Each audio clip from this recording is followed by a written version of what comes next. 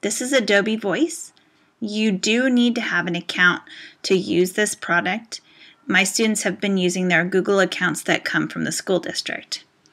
When you're in Adobe Voice, the great thing is it has icons that are built in, and it does a Flickr search for public domain, Flickr and Pixabay for public domain.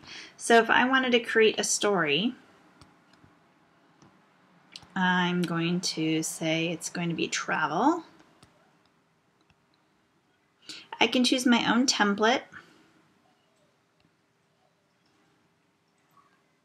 I'm going to make it my own. And then you can see I can pick icons or photos or text. So if I pick icons, it will come out with Creative Commons licensed icons. Sorry for the cat. And I can use any of these things, and they will be properly attributed at the end. But say if I wanted to use something instead of this, I could put a photo. And it's going to look for, again, public domain images using Flickr or Pixabay.